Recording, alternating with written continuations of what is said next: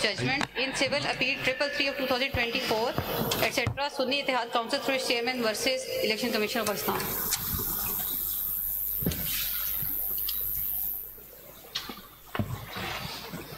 By a majority of 8, comprising Justice Sayyid Mansoor Ali Shah,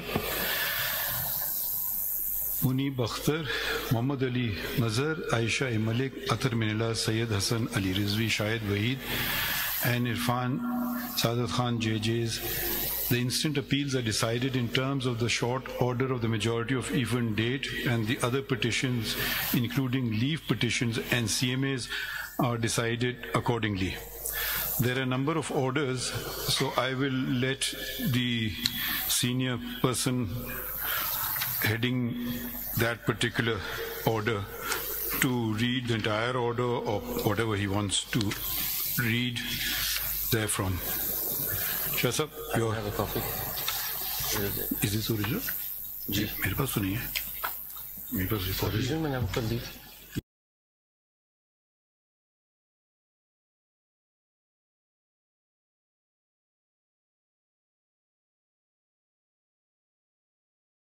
Majority order, and I repeat, it is by myself, Justice Munib Akhtar, Muhammad Ali Mazhar, Aisha Malik, Athar Minallah, Sayyid Hassan Ali Rizvi, Shahid Waheed, and Irfan Saadat Khan.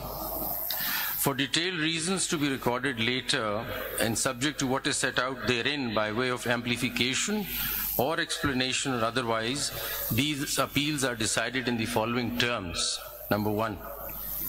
The impugned judgment dated 25th of March 24 of the learned full bench of the High Court is set aside to the extent it is or may be inconsistent with this order or the detailed reasons.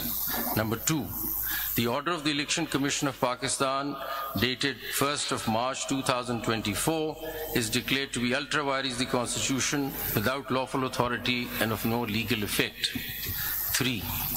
The notifications of various dates whereby the persons respectively mentioned therein, being the persons identified in the Commission's notification dated 13th of May 2024, have been declared to be returned candidates for reserved seats for women and minorities in the National and Provincial Assemblies are declared to be ultra vires the Constitution without lawful authority and of no legal effect, and are quashed from 6th of May 2024 onwards, being the date an interim order was made by the court in CPLA number 13289 of 24, the leave petitions out of which the instant appeals arise.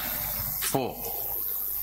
It is declared that the lack or denial of an election symbol does not in any manner affect the constitutional and legal rights of a political party to participate in an election, whether general or by, and to field candidates, and the Commission is under a constitutional duty to act and construe and apply all statutory provisions accordingly. Number 5. It is declared that for the purposes and within the meaning of paragraphs D and E of clause 6 of Article 51 and paragraph C of clause 3 of Article 106 of the Constitution, Pakistan Tehreek-e-Insaf, PTI, was and is a political party which secured or won the 2 terms being interchangeable general seats in the National and Provincial Assemblies in the general elections of 2024 as hereinafter provided. 6. During the course of the hearing of the instant appeals on 27th of June 2024, Learned Counsel for the Commission placed before the court a list of 80 returned candidates for the National Assembly, now MNAs, setting out in tabular form particulars relating to their election. Learned Counsel made a categorical statement that the Commission stood by the data so provided to the court. In particular, the list contained 3 columns marked as follows. Number 1. Statement on nomination form given in declaration and oath by the person nominated, that is, I belong to. Number 2, certificate of party affiliation under Section 66 of the Election Act 2017. And number 3, statutory declaration affidavit accompanying Section 66 certificate. Number 7, in the peculiar facts and circumstances of the general election of 2024, it is declared that out of the aforesaid 80 returned candidates, now MNAs, those being 39 in all and whose particulars are set out in Annexure A to this order, in respect of whom the Commission has shown PTI in any one of the aforementioned columns in the list, were and are the returned candidates whose seats were and have been secured by the PTI within the meaning and for purposes of Para 5 above in relation to Article 51 provisions. Para 8. In the peculiar facts and circumstances of the general election of 2024, it is further ordered that any of the remaining 41 returned candidates out of the aforesaid 80, which is mentioned in the Annexure B, may within 15 working days of this order file a statement duly signed and notarized stating that he or she contested the general election as a candidate of the political party specified therein. If any such statement is or filed, the Commission shall forthwith, but in any case within 7 days thereafter, give notice to the political party concerned to file within 15 working days a confirmation that the candidate contested the general election as its candidate. A political party may in any case, at any time after the filing of a statement as aforesaid of its own motion, file its confirmation. If such a statement is filed and is confirmed by the political party concerned, then the seat secured by such candidate shall be forthwith deemed to be the seat secured by that political party for the purposes of Para 5 above in relation to Article 51 provisions. The Commission shall also forthwith issue and post on its website a list of returned candidates, now MNAs, and seats to which this para applies within 7 days after the last date on which the political party may file its confirmation, and shall simultaneously file a compliance report in the court. Paragraph 9. For the purposes of paragraph 5 of this order in relation to Article 51 provisions, the number of general seats secured by PTI shall be the total of the seats declared in terms of paragraph 7 and those, if any, to which paragraph 8 applies. The PTI shall be entitled to reserve seats for women and minorities in the National Assembly accordingly. PTI shall, within 15 working days of this order, file its lists of candidates for the said reserved seats, and the provisions of Election Act 2017 and the Election Rules 2017 shall be applied to such lists in such manner as gives effect to this order in full measure. The Commission shall, out of the reserved seats for women and minorities in the National Assembly to which Para 3 of this order applies, notify as elected in terms of the Article 51 provisions that a number of candidates from the list filed or as the case may be to be filed by the PTI as it is proportionate to the general seats secured by it in terms of paragraph 7 and 8 of this order. Paragraph 10.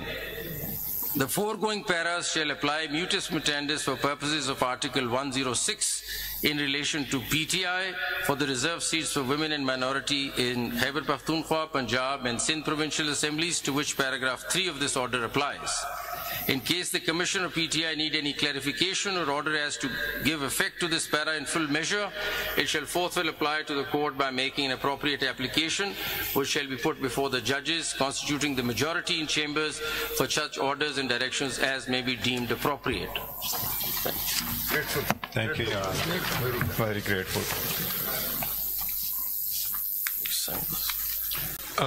Now I call upon Justice Yahya Afridi, who's written a separate short order. You want to read it or you want to summarize it? Okay.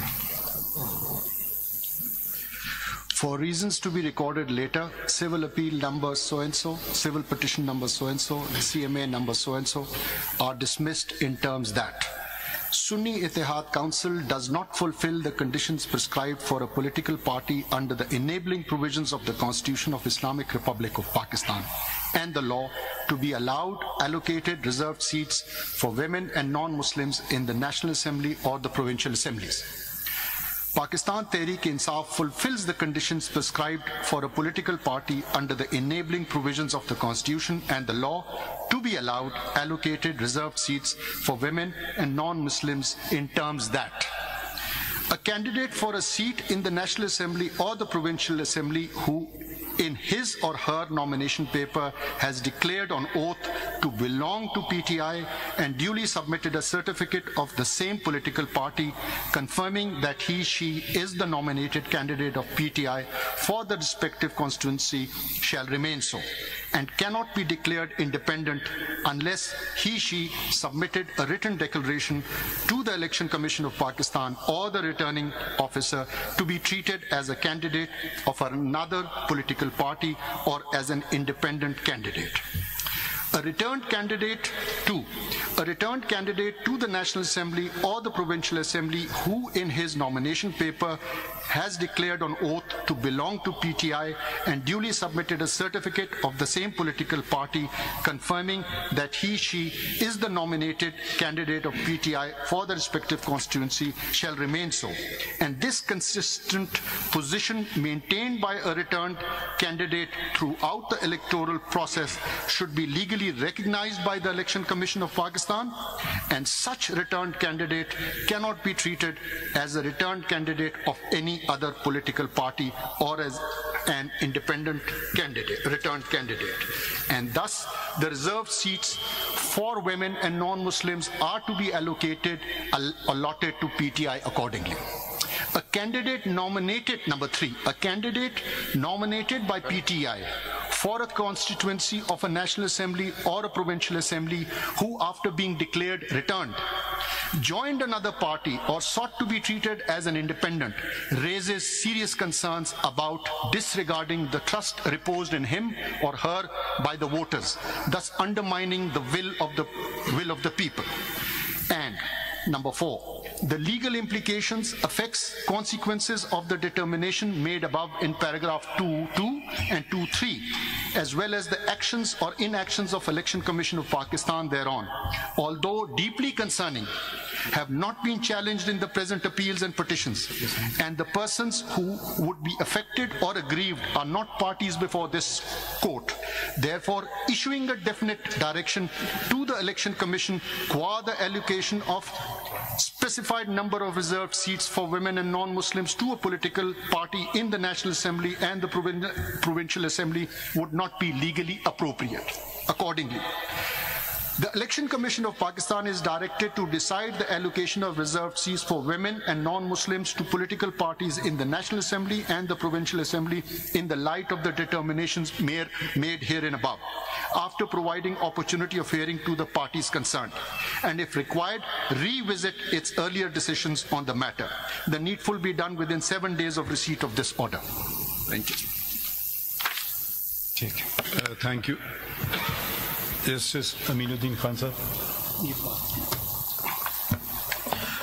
For the reasons to be recorded later, I dismiss the appeals, petitions, as well as CMAs, and the judgment of the Peshawar High Court is upheld. Has anyone agreed with you? My Lord, I, Justice Naeem Akhtar, concur with Honorable Justice Aminuddin Khan, and for the reasons to be recorded later on, I am also dismissing all the appeals, petitions and CMAs and uphold the judgment of the Peshawar High Court. Thank you. Now I read Justice Jamal Khan Mandokhel's order with which I agree. For the reasons to be recorded later, we dispose of these appeals, petitions, and miscellaneous applications through a short order as under. These matters involve a controversy regarding the allocation of seats reserved for women and non-Muslims. The Sunni Ittihad Council, SIC, did not contest the general elections of the year 2024. SIC, which demands allocation of reserved seats on account of inclusion of independent parliamentarians in it, did not secure a single seat in the National Assembly or any of the provincial assemblies, nor submitted a list of its candidates for seats reserved for women and non-Muslims. Thus, it is not entitled to any of the reserved seats either in the National Assembly or in the provincial assemblies. The impugned judgment in order dated 1st March 2024 of the Election Commission of Pakistan, hereinafter ECP, to such extent is upheld. Under Article 51 within bracket 3 of the Constitution of the Islamic Republic of Pakistan, the total number of seats in the National Assembly shall be 326, out of which 60 seats are reserved for women and 10 seats for non-Muslims. Such right of women and non-Muslims has been guaranteed by the Constitution. They shall be elected in accordance with law through proportional representation system of political parties list of candidates on the basis of total number of general seats secured by each political party from the province concerned in the National Assembly and the provincial assemblies as provided by Article 51 within bracket 6 clauses D and E of the Constitution. Therefore, they cannot be deprived of their such right by leaving these seats vacant, and all reserved seats shall be filled in as provided by Article 224(6) of the Constitution. The impugned judgment of the High Court and the said order of the ECP to the extent of proportional representation, distribution of seats amongst the parties which won and secured seats is also maintained.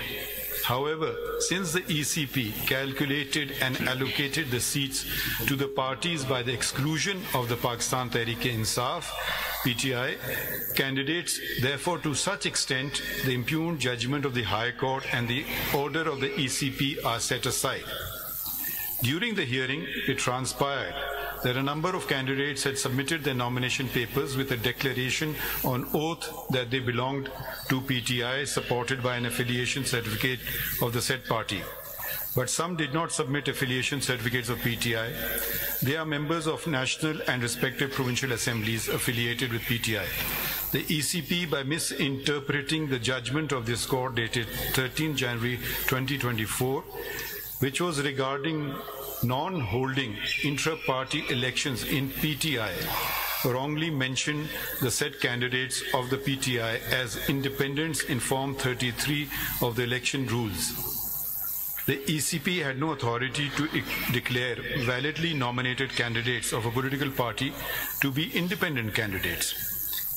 Similarly, a candidate once declared himself or herself as a candidate of a political party could not subsequently resile from his candidature of a particular party after the last date of withdrawal of the nomination papers.